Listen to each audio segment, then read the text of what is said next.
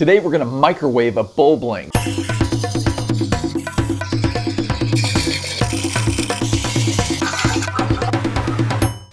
Hi, I'm Kent and welcome to Turn a Wood Bowl. Now, you might be thinking, why in the world would we microwave a bowl blank? Well, what I've done here is I just finished turning this. This is the first turning of a twice turned bowl. It's not very attractive and it's really thick. Well, that's all part of the process. The reason we leave these walls thick is that the bowl is going to change as it dries. It's going to change shape. The pith areas will move outward and the sides will pull in and it will make it more oval. And that's the whole purpose of twice turning. And if you haven't seen my twice turning video, go check that out because I go through great detail how to twice turn. And basically what happens is if you want to have a nice true round bowl and you're using green wood or wood that's wet, then you need to twice turn it. So the first turning is a rough turning, and the wall thickness is about 1/10 of the diameter of the bowl. So this bowl is about 8 inches wide, and I made it about 8/10 of an inch, or just over 3/4 of an inch wide for the wall thickness. So why would we want to microwave? Well, there's a lot of options for drying this. I could just stick it on a shelf and hope for the best. There's a chance that there may be cracking that occurs on the end grain because the end grain will let that moisture out faster than the side grain. So you're going to have uneven drying going on, and that can be a problem. Well, to help that, you can put anchor seal on just the end grain and then stick it on a shelf. You could put this in a dryer, a simple contained box with a light bulb in it that's creating heat and it raises the temperature. That's still going to take a month, maybe 2 months to do well, depending on the temperature and the humidity and all that sort of stuff. You also have to remember something too, is that every different tree species is going to react differently, plus when the tree was cut and how much moisture it was in it. Now this I know was actually cut several months ago, and I recently just cut it into logs and split that log and then made the bowl blank. Well, there's still plenty of moisture in here. I've had logs that I've kept on hand for over 4 years that still had plenty of moisture in it. So again, it depends on the species, it depends on the moisture, it depends on your environment, a lot of different things. But essentially, what we're going to do is we're going to speed up the drying process. And that is the whole purpose of using the microwave. And the cool thing about the microwave is we can accelerate the amount of moisture evaporating from the bowl blank. Let me go ahead and show you how I do this. Before we head over to the microwave, there are a few other things we need to gather together. We're really going to want to have a scale to keep track of the weight of the bowl, and you're going to need a spacer to lift the bowl, and I'll show you what we're going to be doing with that in just a minute. But you also want to take good notes, and I want to show you something else too as we're doing this. I'm going to take the pith ends, and I'm going to put those on top and bottom of this paper, and I'm going to do a tracing of this. So here's where we begin, and we've got the pith area at the top and bottom. And this will help you see how this shape changes as we progress. Now, with the scale, what we want to do is we want to weigh the bowl. I'm going to zero out the scale and change it from ounces to grams. Grams gives us a little bit more accurate measurement. And looking at the bowl right now, it's 906 grams. So I'm going to go ahead and write that down on the paper here. I'm going to write down first 906. And now it's time for the microwave. We're not trying to cook the bowl blank. We're just trying to get the moisture out of it. So the first turning is going to be 30 seconds. And that's it. So let that go 30 seconds.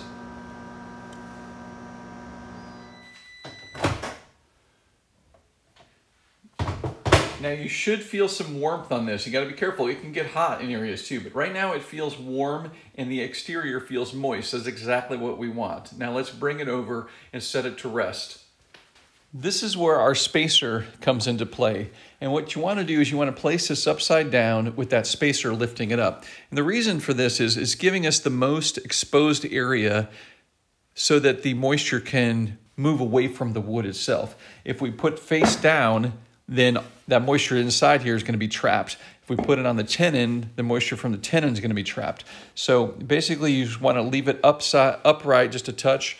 and let that air move freely around it and let it set. I let these set for at least 30 minutes, sometimes an hour. If they're feeling really hot, I'll leave it sit for like an hour and let that rest. Now, I know you heard microwave and you thought, well, this is going to go really quick. This is dramatically quick compared to leaving it sit for a year or many, many months for that matter. We'll be able to do this in the course of a day or two.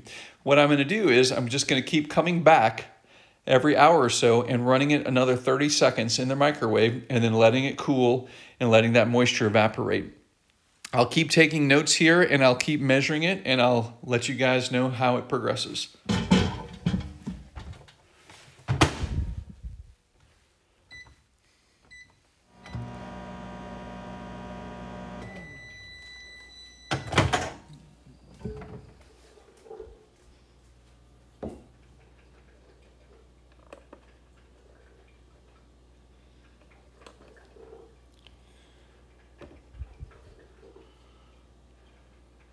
So I've been drying this in the microwave for about 3 days now.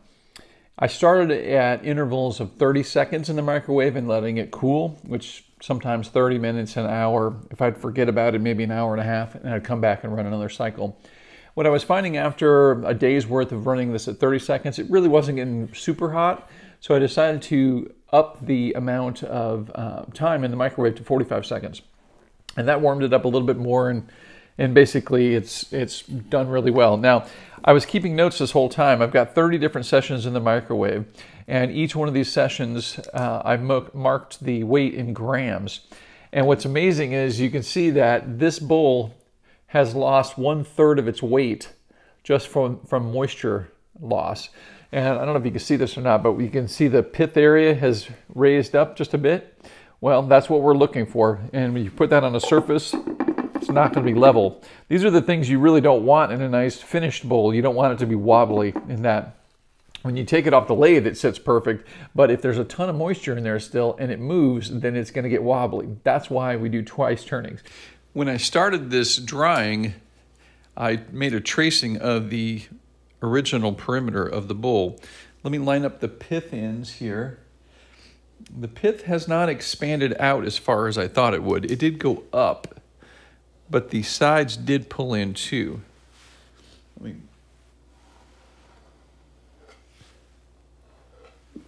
So there, now you can see the two shapes, the size, how much the sides pulled in, and then the top pushed out just a bit, but not a lot. And you can see how the side pulled in over here. The outside line is the original perimeter of the bowl, and the inside line is the new line where the sides have pulled in. So that's how the shape has changed. Now by putting it back on the lathe for a twice turning, that will be trued up again and it won't be this oval. Now, since I brought that up, I also want to make another point is you don't have to microwave just twice turnings. If you have once turn bowls that you also want to get the moisture out of and dry a little bit quicker, you can microwave them as well. But just keep in mind that if you're churning a wet piece of wood to its final wall thickness and you start drying it, what's going to happen is it's going to shape and distort. A lot of times that's actually, it can be really cool looking, and some people prefer that and some people just don't prefer it. It's your personal choice. I've turned both. I turn bowls that are once turned and just let them dry, and if they move a little bit, that's fine. I've had some that move a lot, and that's fine too. But then if you really want a nice clean round bowl, then twice turning is the way to go. So this bowl is mulberry, this particular blank, and it's not doing a lot of movement. And like I mentioned before, every species is going to be different, and every piece of wood that you have is going to be different based on the moisture content, your humidity, all those sorts of things. So you kind of need to be curious when you're doing this process and kind of explore. That's why this list and keeping track of the weight is so important. Essentially what we're weighing is the moisture leaving the bowl. And the ultimate goal, if you want to get a purely equalized bowl blank. Now when I say equalized, I mean that it is equalized to your environment. There's no piece of wood that has zero moisture, nor would you want that because it's going to be brittle and hard and very difficult to work with. But An equalized bowl blank means that the moisture content inside the cells of the wood is equalized for its particular environment. Where I'm at is a very humid environment, so this may be just a little higher than if it were in some other location.